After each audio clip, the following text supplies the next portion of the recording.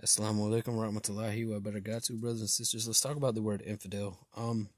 It's often referred to by Christians or non-Muslims to refer to the Muslims as we're referring to other people, such as the English translations in the Quran often use the word infidel. In the Hadiths often use the word infidel, such as, talking about disbelievers, when actually the word infidel is not an Arabic word. It is not in the Islamic teachings. It is not from Muslim teachings. The word infidel is actually an English word, and it came from the Christian crusaders to refer to non-Christians. So technically, Muslims, Jews, anyone who's not a Christian is an infidel. So why the Quran and the Hadith in English translate the word kafir or kufr to infidel, I do not know, because that's completely contradicting the meaning of the word, and we do not use that word in Arabic. So what the word infidel is, like I said, is an English word referring to non-Christians, and when they translate it from the Arabic in the Quran and Hadith, they're translating it usually from the word kafir or kufr, which that simply means disbelievers, non-believers, those who do not believe, those who hide, etc. It does not mean infidel. So I do not understand why they translate it to infidel. There are some English words where I do understand the translation, such as when Allah refers to himself as Nanu,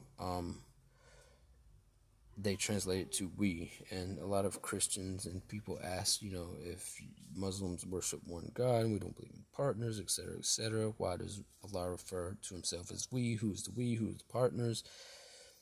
That's the best word we could translate it to into English, because Natnu, it is a plural word, but it is a specific personal word referring to himself in the plural form, meaning exalted, raised above higher status, not actual multiple things, just one. And that's something in the Arabic language that is hard for English speakers to interpret, and that is that we have singular, plural, we even have super plural words, and that means it's referring to oneself, but in the plural form, as of exalted in status, exalted in might, etc. So that's what that means. But translating that to we makes sense, because that's the closest you can get in an English translation. But translating kafir or kufr into infidels makes no sense, considering infidels is the opposite word, because it means non-Christians. So I don't understand that. So the correct translation of infidels, when translating from Arabic to English in Quran or Hadith, would be disbeliever, non-believer, if it is the word kafir, not infidel. We don't use that word as Muslims. If you're a Muslim, do not use the word infidel, because that is not that's not an Arabic word. It is not a Muslim term. It is not anywhere in the Islamic faith. That is from the Christians, from the English Christians, from the Crusaders. That's what they use to describe us. We Muslims are the infidels, and everyone else is the kafir. It's not a bad thing. It just means you do not believe in the Islamic faith. You're a disbeliever, you're non-believer, etc.